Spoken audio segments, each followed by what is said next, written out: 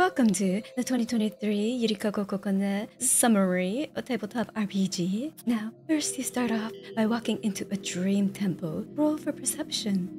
A 13, you succeed. You look up and you see a dream goddess descending towards you. Now, a divine being right in front of your very eyes. This is Call of Cthulhu now. Do a sanity check.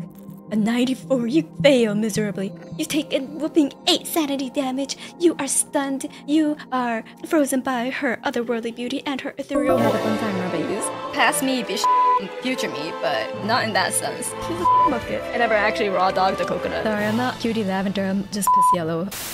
Those aren't the flashbacks you're supposed to receive. They're not reflective of the content that the dream goddess provides. Huh? You enjoy them? Perhaps you did go insane watching a goddess for a full year. Well, that means it's all good, right? I hope you continue to keep watching and have an amazing new year. I'm not that cursed, I promise.